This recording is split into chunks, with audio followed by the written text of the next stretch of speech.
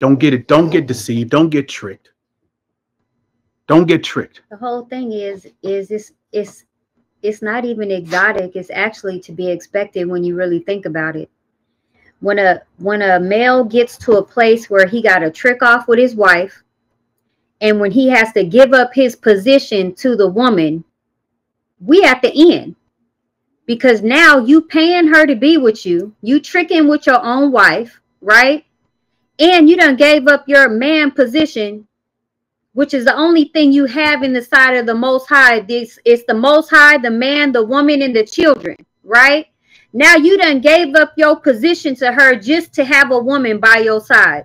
You done got to the point where you got to pay her to be with you and give up your position at the same time. If that ain't the end, I don't know what is. And it really is to be expected, Remnant.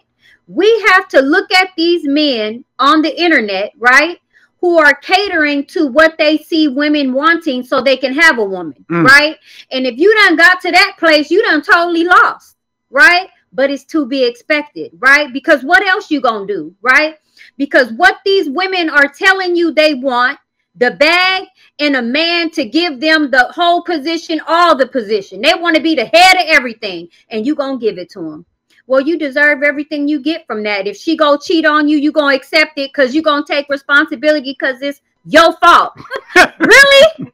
Really, bro? You all the way there? So now the bride can go, I'm sorry, Lord. Now she can go, she can have your money, right? She done got the position of the whole household. Not that she's taking care of the house. Now she the head. Dang. You done went from the woman taking care of the whole household to now she the head of the household. Now she can go sleep with another man too. And it's your fault. What's going to happen when you can't give her the $50,000 no more?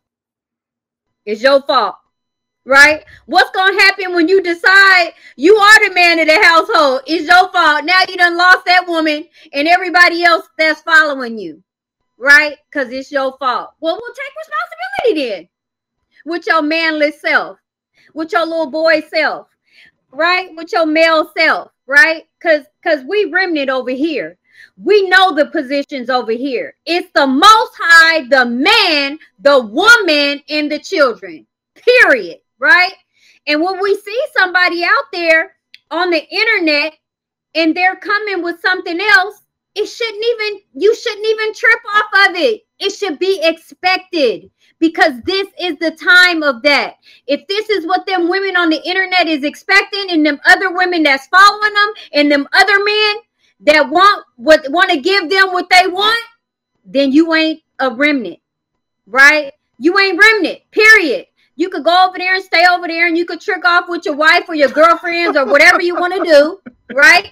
Because you ain't remnant, right? That's just some other level stuff now. You got to trick off with your own wife to have a wife. Wow.